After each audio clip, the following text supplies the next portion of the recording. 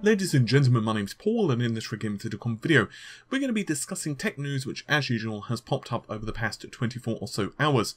We're going to be starting things out with AMD's RX Vega, specifically mining performance and also the difficulties of buying the damn thing, because the cards, as you would expect, are getting snapped up very quickly, and I imagine this latest mining news is probably not going to help things for anyone. Then we're going to move over to Intel, because the 7th generation versus the 8th generation Kaby Lake mobile processors have had some preliminary results appear online from a couple of different laptops, and the results are actually pretty damn impressive, I must say, for the 8th generation. And then we're going to finish the news with the Xbox One X and other news from Microsoft, especially the fact that we will indeed be seeing a keyboard and mouse support coming to Microsoft's console, along with sales expectations for the upgraded system as well. But with that said, let's first of all start with RX Vega. Currently, Ethereum is the currency that a lot of people are mining. Now, obviously, different graphics cards bring in different levels of performance. Too long didn't read, you want to bring as much performance to the table as possible while keeping power consumption as low as possible, because obviously electricity costs moolah. Now, typically an RX 480 or along those lines gets around 25 to 28, perhaps maybe 29, depending on the model, the driver that you're using, and other such things. So, RX Vega 64, according to one Reddit user whose name is Silent Death, has managed to achieve 43.5, and this is at around 130 to 140 watts. Now, what's really impressive about this is he managed to do so by reducing the power target to -24, having a 1000 MHz core clock, and setting the HBM memory to 1100 MHz. Others are currently testing out this particular statement. We actually have an RX Vega 56. A viewer actually lent it to me. I actually met him in London. Really cool guy. His name's Joe. So, you know, thumbs up, Joe, if you're watching this. And he actually lent me a Vega 56, so that was really cool actually to meet him. So I might be doing some Ethereum testing as well, maybe a bit of mining testing, but I'm not 100% sure yet, because I'm not exactly, you know, a miner by any stretch of the imagination, but I do imagine some of you want me to test that, so I possibly will, but really most of it is going to be gaming focused.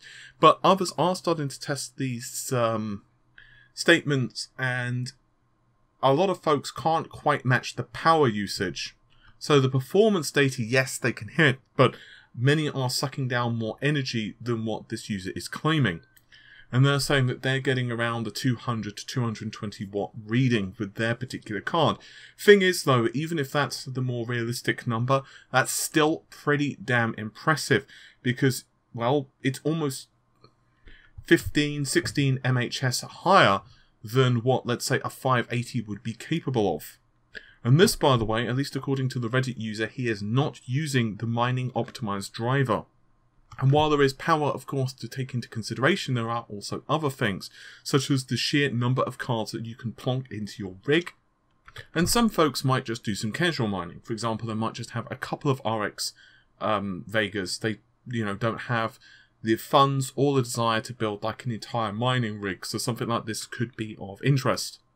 Unfortunately, the mining craze, along with just shortages of graphics cards in general, and this is not helping, by the way, that GDDR5 memory as well as 5X memory is also on the increase in price. Now, I've said this before and I'll say it again, it's just the perfect storm, and a website by the name of Crypto Coin News has claimed that AMD GPUs are selling out in just 5 minutes, and it's really pissing off gamers, but it's also pissing off miners as well, because it's just absolutely ridiculous. And of course, AMD are pushing this whole software bundle thing, but unfortunately, that doesn't please anyone, because what that means is miners aren't getting what they want, which frustrates miners, but gamers aren't getting what they want as well, because now they're basically forced to buy a bundle of stuff which they might not even want.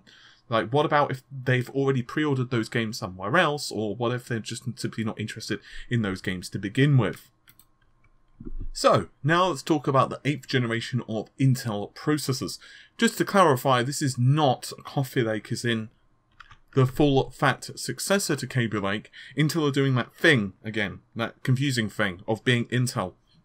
And instead, we have a couple of different processors which technically all fly under the 8th generation flagship. The too long didn't read of this particular 8th generation Kaby Lake is that you're basically getting more cores than the 7th generation did, but according to Intel anyway, while this obviously will improve performance, it doesn't increase power consumption too much at all.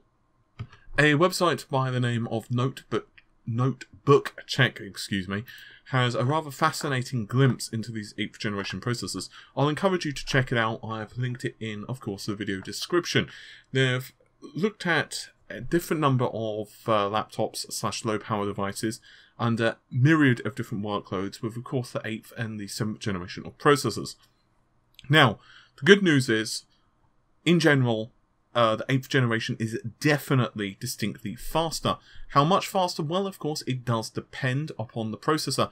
But, for example, the 8250U is around a 40 to 41% improvement in the 7200U in some benchmarks. And this is a pretty damn impressive score.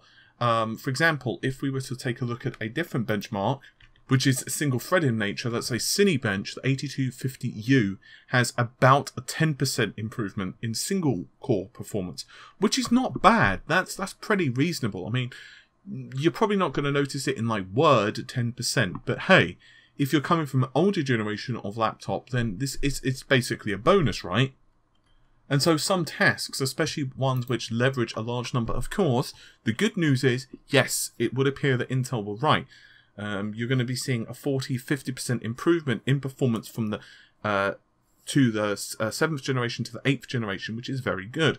Unfortunately, that's not to say that everything is sunshine and lollipops.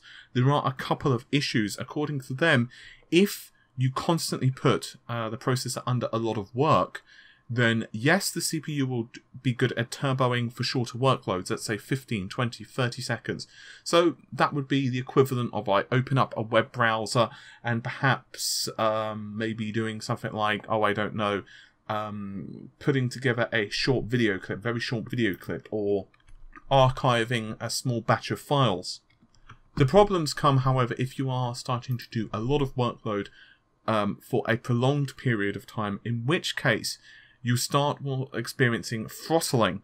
And I'll read this out verbatim, just so there's no ambiguity here. These results could indicate that while the CPU has a good boost for shorter workloads, it may not be able to sustain the peak boost and seem to operate within a 15% margin to the maximum clock speed.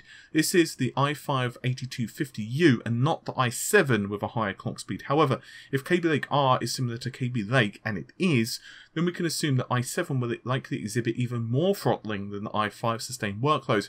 We'll report this when we have an i7 to test, end quote. So basically, for folks wanting to do a lot of multi-threaded work, then you might start having issues. But basically, this is free performance for pretty much the same level of power consumption. So if you were looking to buy a notebook or a laptop or whatever at around the price point of these particular processors in the past, then great. However, if you're expecting this to like treble your performance or something like that, then obviously, well, that's not ideal. And still, the inbuilt GPU is still not going to be enough to, let's say, run Witcher at anywhere near the settings you would be able to get with even like a mobile GTX 1050 type of card. Okay, so last topic for the day is Microsoft. Well, there was a live podcast from PAX West 2017 where Larry Herb, who is of course the director of programming Xbox Live, as well as Mike Ybarra, who is the vice president of Xbox and Windows Games division, decided to chime in some informations on the new system. Now, he does believe that the Xbox One X is going to sell out this holiday. Now, obviously, we're not going to know that until, like, well, essentially the holiday's over. However, my anecdotal statement is that it probably will happen. I mean, the Scorpio has been very popular. Now, obviously, within just a few days, you basically couldn't pre-order it anymore. Obviously, when the Xbox One X goes on pre-order, I have a feeling it's going to be snapped up pretty quickly. I think there's a couple of reasons for this. One, the Switch is still bloody difficult to get hold of, and people, even if they did want a Switch, they'd probably also want a secondary system to go with that. The PlayStation 4 Pro has been out around a year by the time that the Xbox One X goes on sale. It's essentially a year. That's obviously good, because that means that people who wanted a Pro probably have one by now, at least people who are affluent enough to pick one up, or who had not already really jumped into Sony's ecosystem. So that means that Microsoft basically have their time in the spotlight. Of course, the one negative about the Xbox, well, a couple of negatives. One, the price of the damn thing. I think it's cheap given the level of processing power on offer, but it's not cheap. You know, it's not like you're buying a cup of coffee down Starbucks, really, is it? And the second one is that some of the press they've had about, you know, the lack of exclusives recently has certainly hurt them, and that may be one issue. However, they do have a couple of really cool looking games like Cuphead, but of course that's coming to Windows, as well as Forza, so it's going to be very interesting to see all of this happening. One very small aside, the Xbox One S consoles are actually on sale at the moment. Not all of them, but some of them have their prices slashed quite considerably. This is obviously in a move to just, well, basically get a larger install base. Now, one area that Microsoft are being quite confident in with the Scorpio / Xbox One X is undoubtedly the level of performance. The duo decided to recant the fact that, yes, porting a game from the Xbox One to then upscaling it to the Xbox One X is not particularly difficult whatsoever, but we kind of knew that anyway. Even things such as ESRAM, because obviously the Xbox One X doesn't have it, it's not too difficult. It's basically just a case of them, if there's no specific code path for the game, it will simply say, okay, well, we're going to emulate the ESRAM using, you know, the GDDR5 memory. Not too difficult at all. However, one thing I did find quite interesting is the fact that if you are one of those keyboard and mouse type of players, hint me, to be fair, I'm not really a keyboard and mouse type of person on all games, like something like Assassin's Creed or Batman Arkham, not so much, but if it's something like, I don't know, an FPS game or something along those lines, I do prefer keyboard and mouse. That's just my personal preference, of course. So Microsoft are going to be pushing this, and they've said that the decision ultimately is in the hand of a particular studio. So they're not going to just be like, you have to do this. But Microsoft do want to do it for games like, say, Minecraft. So essentially what they want to do is say, hey, we've got the tools to allow this. Now, of course, how that's going to work in a wider ecosystem, because I don't care how good you are on a keyboard and mouse versus how good you are on a joypad. The keyboard and mouse player just does have some distinct advantages. And, you know, we all know what those are, so I don't really need to go into those in this video. But it just is what it is. And you can have a personal preference, that's great, but I don't necessarily feel that, you know, games which are multiplayer would be a competitive multiplayer would be best served allowing these two types of control schemes to kind of clash. But of course there could be ways of segmenting this, like keyboard and mouse players would fight keyboard and mouse players only, or some games which just aren't competitive. Well, it doesn't really matter, does it?